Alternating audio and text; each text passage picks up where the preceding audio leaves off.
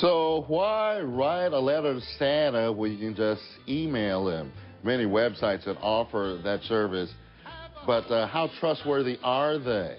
Also, what you need to know about chimney sweeps. To talk about all of this, we are joined by Steve Burners from the Better Business Bureau, our buddy here. Santa frauds. Santa fraud. Emails to Santa, but how trustworthy are these things? They're trustworthy. We got to find out the company. There's about 60 websites now were recently created on Santa related. So we're telling parents to watch out for, sites that are asking for too much information for the children. Obviously, because they don't need the address of the child. So there's some things you don't need in personal information. Parents really need to scrutinize the websites before allowing their children to go on these websites. Let's take a look at some of those tips if we have them for you. So we'll go down them. Because you're talking about, first of all, children don't need to give a lot of information to Santa because Santa knows where they live. He knows where the chimney is, so there's no need to give any information other than the first name and the email address. That's sufficient enough. Other than that, what are the people doing with that particular information? And you got to know what's really in those sites too, as well. Exactly. You got to look at the site, see what kind of links are in there, where they're going from that site, and some sites are selling things too.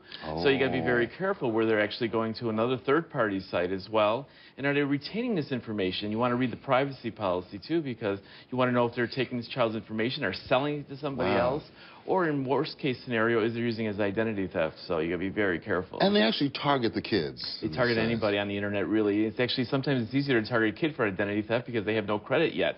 So there's no errors on their credit yet, or no markings on their credit.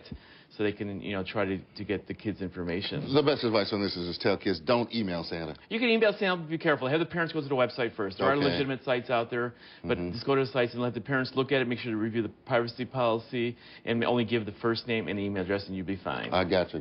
Something else we need to talk about this time of year, chimney sweeps. There's a scam on everything. There's a scam on everything. Tell me about chimney sweeps. Well, people don't think about chimneys. They'd be cleaned. Obviously, every year you should have it inspected at least. And about half of the homeowners across America don't have it inspected. And every 2-3 years, depending how much you use it, you should have it cleaned out by a professional. Unfortunately, these are door-to-door people or telemarketers will call you and say, for $35, I'll clean it and look at it. Well, you can't do it for $35. It's a low ball trying to get you into charging you more. They'll come over and they'll look at the chimney, think it's cracked. You need a new liner, else too. And it ends up being $3,000 or $4,000 as well. And they're saying they're imminent danger, your chimney may fall, or things of that nature. You've got to find a reputable chimney person.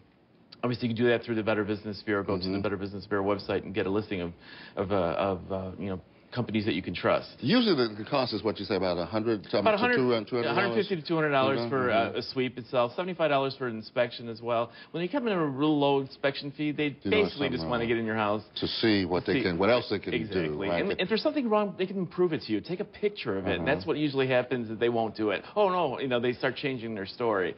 Take a picture because you want 2 or 3 different estimates. So you want somebody else to show you the damage as well. So just don't go with the first person, and be very careful that anybody comes to your door-to-door. And make sure they got some insurance, too. Make sure insurance, liability insurance is key importance, and check. Just because they say they have it, how many times we hear from consumers that didn't check and they found out they didn't have insurance and they really needed it. All chimney sweeps are not like Dick Van Dyke chimney sweeps. All right, Steve. Thank you very much, sir. As always, my friend. You can find all the information and a link to the Better Business Bureau at abc7chicago.com. You can also send your questions to Steve through our Facebook page, and he will answer them for you right directly.